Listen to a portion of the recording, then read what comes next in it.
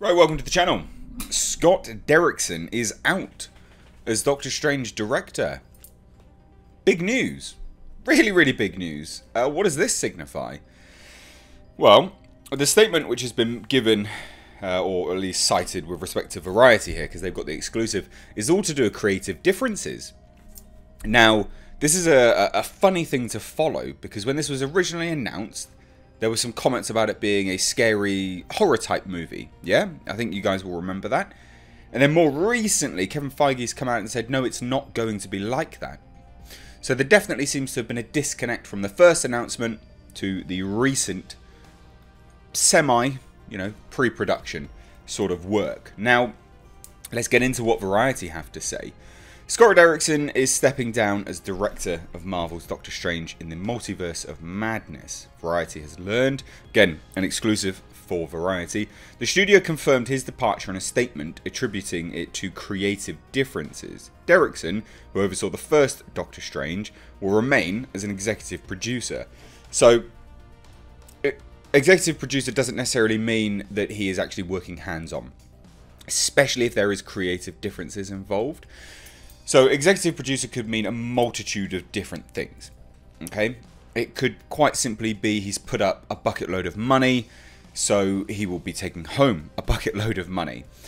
Now, normally that does mean that they do get a lot of creative control. However, very clearly here, that is not the case. So, him staying on is very simply, I'm getting some money from this. That's all that is, and it's very, very clear as day the case when we know it's down to creative differences.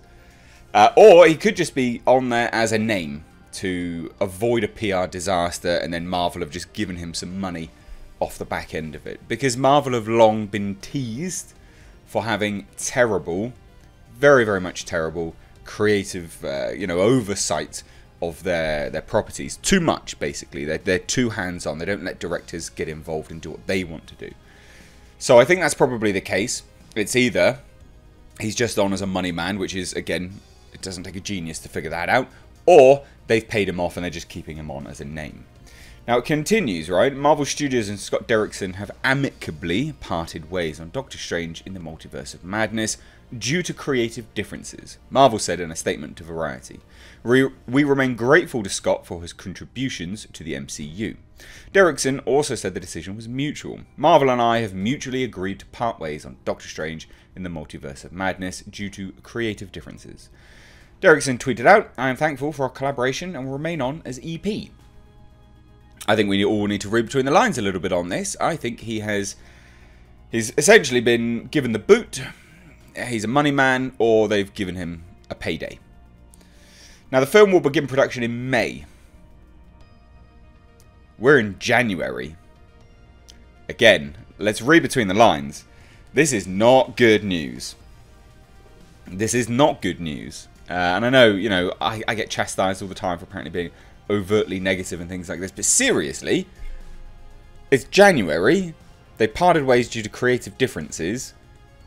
And they're beginning production in May. They also say there's not any delays expected when it comes to shooting. The search for a replacement is currently underway. I would imagine they've either already found a replacement or they definitely are pushing this back. But this is not good. Not good at all. January. To be, well, essentially, 4 months away from shooting date. They will probably hire someone that they can absolutely control on this.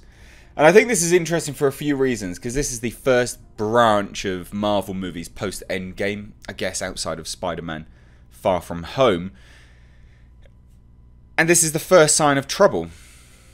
This is one of the first movies anyway. And first sign of trouble, we don't really know how they're approaching things moving forwards. It definitely seems to be some kind of disagreement on the narrative moving forwards. That's how it looks like to me anyway. Now, Doctor Strange was obviously a critically and commercial success when it opened in 2016, grossing nearly $680 million globally. The sequel will find Benedict Cumberbatch returning as Strange, a master of the mystic arts. Elizabeth Olsen, who plays Scarlet Witch, is also expected to appear in the film. Now, that's interesting as well. Got creative differences. Maybe it's because they wanted to line this up more with WandaVision. Terrible name.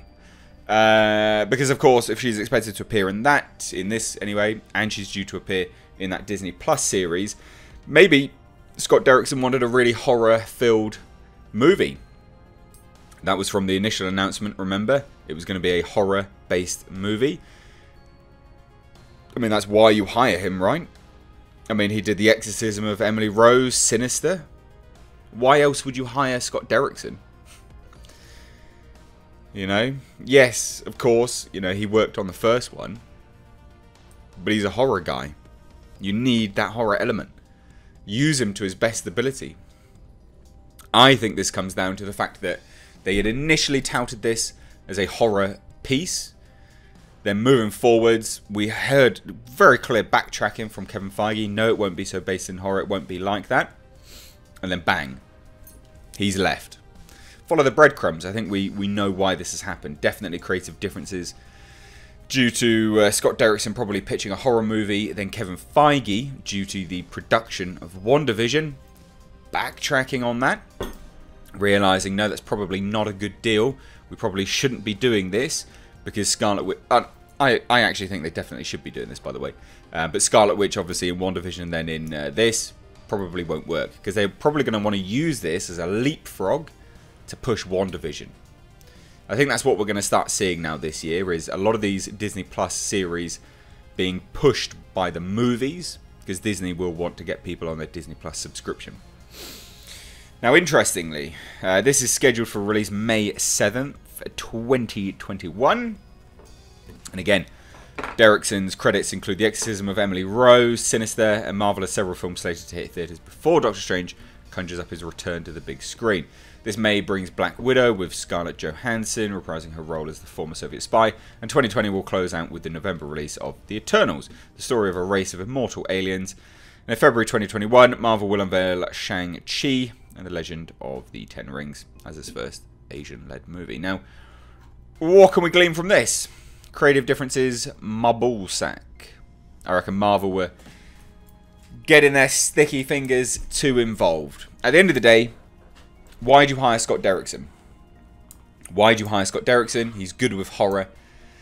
The fact that it was initially touted as horror, then Kevin Feige backtracked, then we get this. Yeah. The fact that he's staying on as EP, I don't think is anything to really push ahead as anything special. I don't think that's something where we can go, yep, this is amazing, this is great. It doesn't mean any, you know, there's any problems involved. I definitely think there is.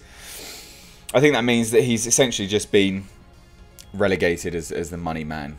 So he's either been given some payoff, which it definitely could be the case, or he's still just the money man, and he's going to get his payoff at the end of the payday. So what do you guys think of this? Did you like the first Doctor Strange? And did you like the fact that Scott Derrickson was going to stay on?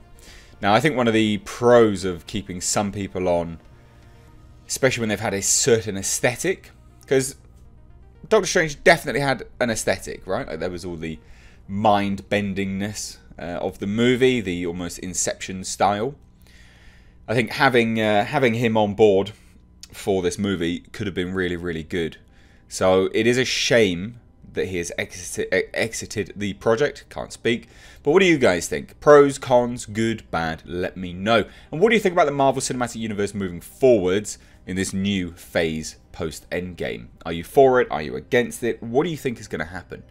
Good, bad? I'd love to hear any and all of your thoughts. Also, if you didn't see yesterday's video, I posted it quite late. It is linked above. It is the connection between Event Horizon and Hellraiser. A return to my older style video. Please do give it some support and please do share it.